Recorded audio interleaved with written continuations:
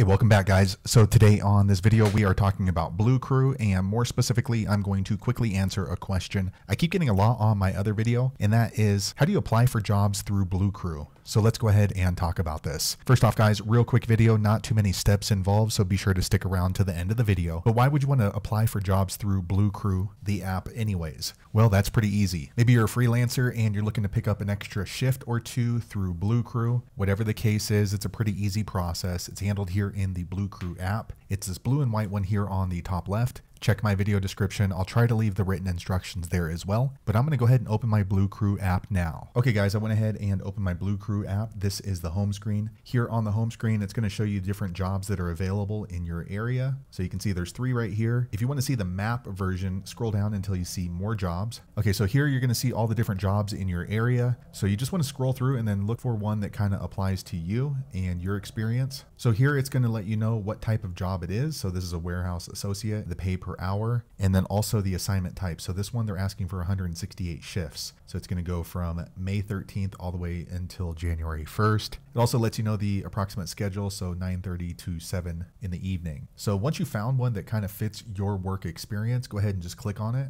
Okay, so here it's going to give more information about the particular job. It does let you know the requirements. So this one requires forklift or machinery operation. Also, you need to confirm these things. So if all that looks good to you and it looks like you do qualify for this particular job, scroll down and click apply for this job. Okay, so once again, they're going to confirm the schedule. So this one's from 12 until 8:40 at night. So if that looks okay to you, go ahead and click on yes, apply for this job. Okay, so now they're going to take you through a number of steps to make sure that you qualify and that you agree to the employment offer. So I'm going to click on next down here. Okay, so here is an intro video to BlueCrew. Go ahead and watch that and then click on next. Okay, so the first step is done, and then we're going to have to go through 8 different items in order to apply for this job. So we're finished with 1 of 8 items. I'm going to click on next. Okay, so here is a video on policies and expectations. So watch this and then click on next. Okay, now they're asking a few questions in order to qualify for the job. Okay, so now they're asking you to watch this video about your profile photo. I'm going to click on next. Okay, so they're asking what happens if you don't have a profile photo. So I'm going to click here. Okay, so now this is a video about short notice cancellations for your job. I'm going to click next. Okay, here's a video about tracking your time.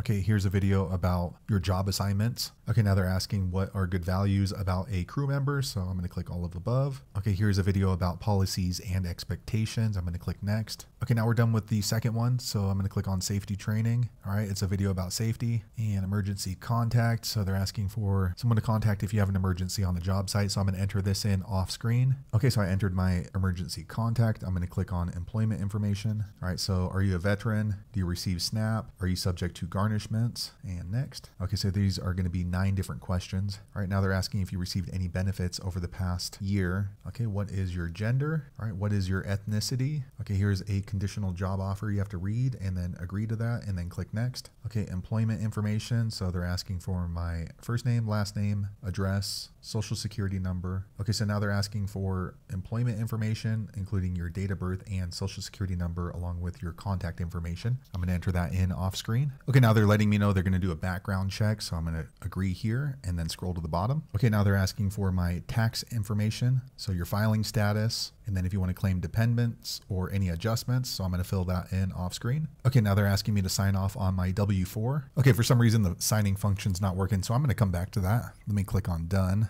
Okay, next we're going to go on to employment eligibility. Okay, you can't do that until you finish the employment information, so I'm going to come back to that. And then the employer themselves, they have a couple of job requirements. So they say that I need closed toe shoes next, and then steel toes shoes, not going to bring those. Okay, this is something to do with required brakes. So I've read that and click on next. Okay, as I was filling it out, this popped up saying this isn't a good fit for me. And that might have something to do with the steel toed boots because I said no to that. So if you don't qualify for whatever reason their standards are, you're going to get this pop up here. So we can go ahead and just continue on to apply for another job by clicking on find another job. Okay, so now it brings me back here. And then as you can see, that job has now been removed from my list. So there you have it, guys. If you're looking for information on how to apply for a job in the BlueCrew app, that is the easiest way I know how to do it. If you know an easier way, be sure to leave a comment below. Let the rest of us know how you did it. Hopefully you found that video useful. If so, click thumbs up or maybe consider subscribing to my channel, and I hope to see you on the next video. Thanks again for watching.